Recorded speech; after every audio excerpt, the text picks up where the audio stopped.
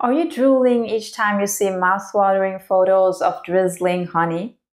Do you want to learn how to take your food photography to the next level, mastering these kind of action shots? In this episode, I'll teach you how to nail movement without wasting too much honey.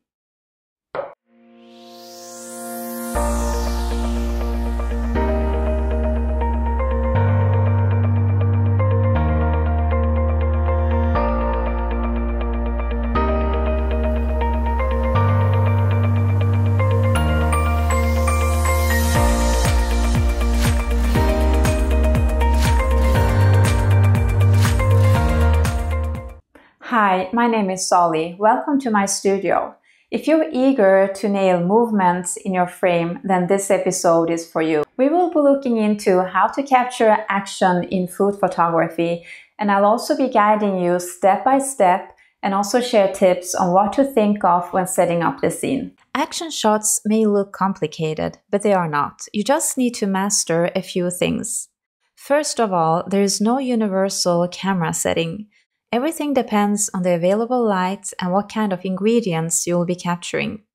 We can't control the speed of the ingredients in the movement that we photograph, but by preparing our scene, understanding where to put the focus point and what shutter speed to use, you'll no longer have to capture hundreds of photos to nail it. We can control the focus point by first setting our lens to manual focus mode. This is important as when you press the shutter, you don't want the focus point to move to a different place in the scene. You need to plan ahead where in the scene you'll have the movement and set the focus there. As you set the focus manually and ahead of the actual movement, you can't really focus on the ingredients movement that you will be shooting. Instead, you have to use something else. In the following examples, I've used a pair of sushi sticks that I made standing upward with the help of a clamp. I set the focus on the sticks, remove them, and then make sure to put the movement of the ingredients on that spot. The shutter speed has to be adjusted according to how fast or slow the movement is, how much light there is in the scene, and how sharp you want the movement to be captured. The longer speed, the blurrier the movement will be, and the faster speed, the sharper it will be. So that's totally up to the result you want to achieve. If you have an assistant that will create the movement in the scene, you can skip this part. But if you will be creating the movement, then I highly advise you to use a remote shutter with or without cable, depending on how far from the camera the scene is. Or if you can use your mobile as a remote shutter, that's also an alternative. I'm using a Nikon Z6, and with their application SnapBridge that I have downloaded on my phone, I can do remote photography.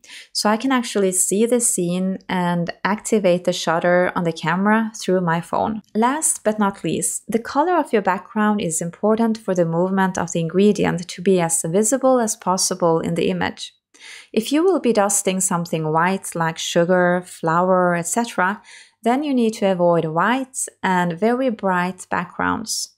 You should opt for very dark colors instead. If you're using honey, both white and dark colors would work. You just need to avoid colors that match the color of the honey. That's a small but important detail. So enough with theory, and let's move on to the fun part. We'll begin with icing sugar. First, I use these sushi sticks to set the focus, and I removed them from the scene, but I left them on the same line so I could use it as a guideline when I was dusting the sugar. This step is important if you want to get your dusting sugar in focus. Next step is to choose the shutter speed. This is a tricky part as the speed of the dusting sugar can vary between the shots. Let's have a look on how different shutter speeds can affect the motion. This photo is taken without flash, just ambient light, so I had to increase the ISO to 250 and I used a shutter speed of 0.8 seconds. This gives us a motion trail of the sugar. We can try to increase the speed a bit to 10 of a second, and you can see that we still have motion trails.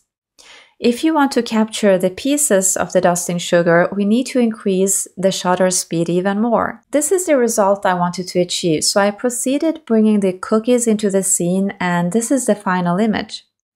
I highly advise you to experiment first without any cake or cookies because it's much more difficult to remove the sugar from the cake than if you would simply use a paper to make your testing in order to get the settings right. If you don't have any artificial light, don't worry.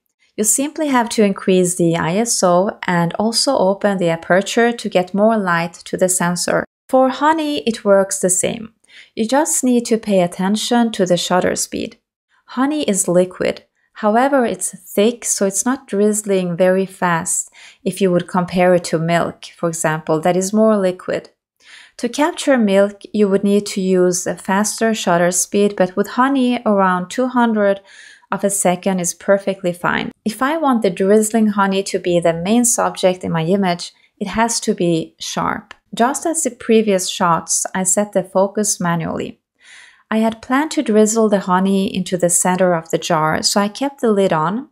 I put the sushi sticks in the middle of the jar and set the focus manually. Then I removed the lid and drizzled the honey to the center of the jar. As you can see, it worked perfectly.